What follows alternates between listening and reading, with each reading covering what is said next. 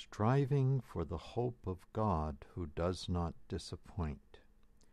This is how Pope John Paul II, in his letter Orientale Lumen, described the Eastern Church's way to overcome pessimism, striving for the hope of God who does not disappoint.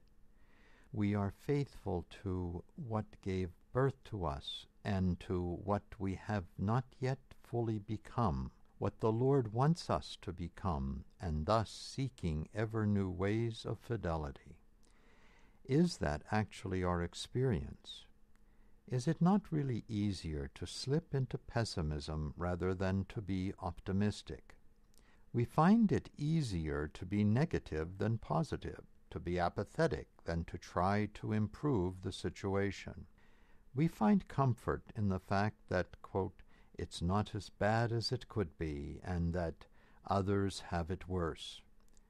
Perhaps, as with our bodily health, declines tend to be noticed quickly, whereas growth and healing are slow and less noticed.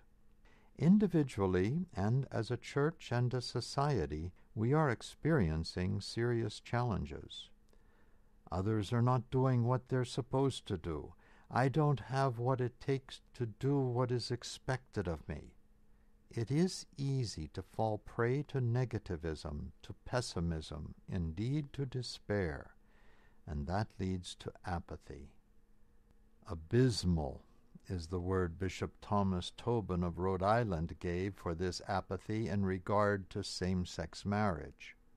This is no time for believing that our efforts are futile. God has invited us to join him as his body. At evening prayer recently in the Greek Melkite Catholic Cathedral in Amman, Jordan, Pope Benedict XVI commented on how the Eastern churches there are alive, how our traditions are not being passively preserved. He said, all Christians are called to respond actively to the Lord's mandate to bring others to know and love him. The Holy Father reminds all that the Eastern churches share the command of Jesus Christ to be active in participating in the universal mission of the Church without restriction. He told us, your Christian faith is certainly not restricted to the spiritual solicitude you bear for one another and your people, essential though that is. The Pope called us, quote, to embrace this task with vigor and to engage resolutely with the pastoral realities of today, using our special spiritual, liturgical, and ecclesiastical traditions which point to God's universal goodness and his will, seen throughout history, to draw all into his divine life.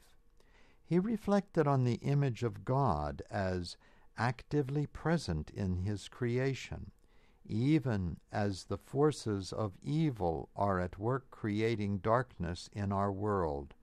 He said, we recognize spiritual struggle. We acknowledge the daily need to move into Christ's life, to choose life, to seek truth.